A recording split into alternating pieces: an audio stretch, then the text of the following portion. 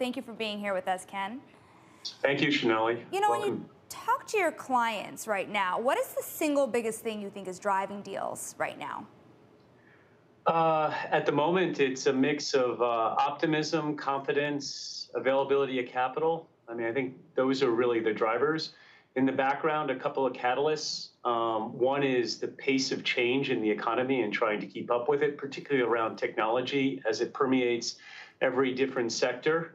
And then second, I think increasingly we're going to see more themes around ESG, particularly around climate and the impact of a move towards a zero emissions world. So you said optimism is one of the first things, but what if anything can derail that confidence that's out there right now?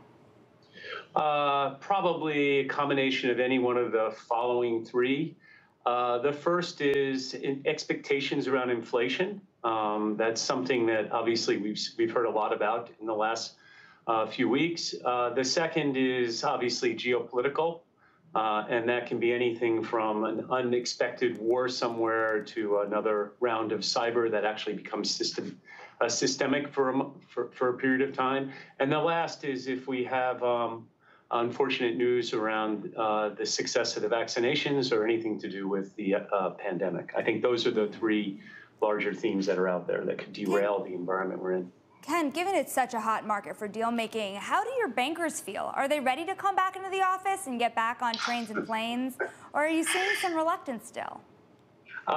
Look, I think that at least speaking for Lazard, this has been an extraordinarily productive year. We haven't really missed much as a result of being out of the office. I think longer term, it has big impacts on the ability to train and recruit and retain the best of our people. And this ultimately is an in-office experience. I expect, by the fall, we'll be more in the office, a lot more in the office than we are today. And that's what we're working towards. So, there's another thing you've been doing at Lazard with the foundation, and that is working with younger people. That's people before college to get them familiar with financial services. Why are you doing this? And how can that perhaps add to the diversity we're seeing in the industry after complaints about pipelines for so long? Oh, great question. Look, we announced last week the formation of the Lazard New Visions Academy. It's a summer program where over the next 2 years we've committed to recruiting 600 students, 300 per year, paying them a stipend of about $1,000 for the summer, the 5-week program, entirely from the public school system in New York City, from under-resourced communities. The goal is a 5-week training program on how to acquire social capital to get a job. The curriculum is tailored around what is one of the key inhibitors in terms of people going from education in high schools into college and then still failing at getting really good jobs. A lot of it has to do with building up social capital. And by that, it's really interview skills. How do you prepare for an interview? How do you get ready to look for a job? What should you be reading? What kind of questions should you be prepared to ask? What kind of questions should you be prepared to answer? I mean, there's a whole range of things in social capital. Why Lazard?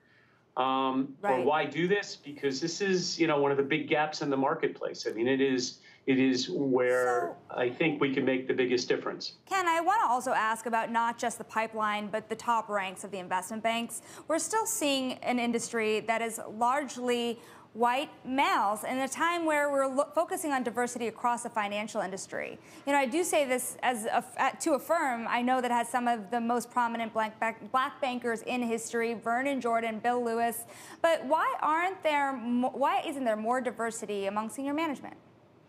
Look, this is an enduring problem for the investment banking industry, I'd say, for Wall Street, for financial advisory, and candidly, for Lazard. It's a problem that isn't going to get solved overnight. I think the consultancies, the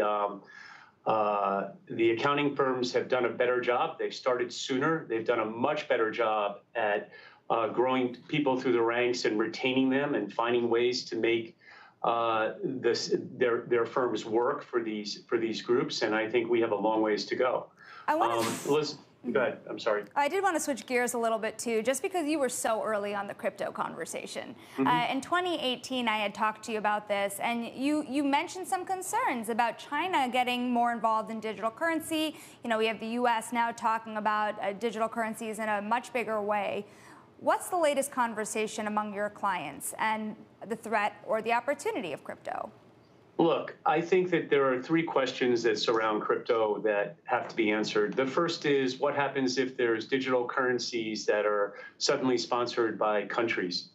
So as an example, in all likelihood, China is going to be launching a cryptocurrency sometime in 2022, or a digital currency, I should say, and likely the same for some country in Europe. And eventually the Fed is, I know the Fed is also looking at this today. Second is security.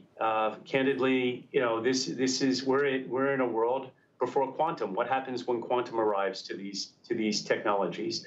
And then the third is what it's being used for. And over time, is that something that gets restricted, particularly around some of the cyber crime that is taking place? I think those are three overriding questions for crypto as it exists today. In other hot markets, what about SPACs? I know Lazard has been involved in some as well. Where do you see that industry going from here? It's a good question.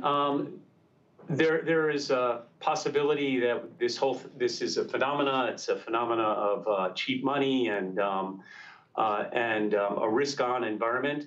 Alternatively, it could easily be the case that this is something which becomes a complement to the IPO markets because a SPAC is fundamentally just a structured form transaction to get a company public, much like an IPO is. So it's another form of that. And the IPO markets in the U.S. Are not an entirely pleasant experience for a lot of the participants. The issuer, it's difficult. For the buyers, you don't always get as much stock as you want. The SPAC market solves some of those problems. Over time, it may get it more institutionalized and solve more of those problems. We'll see. It's an open question at the moment.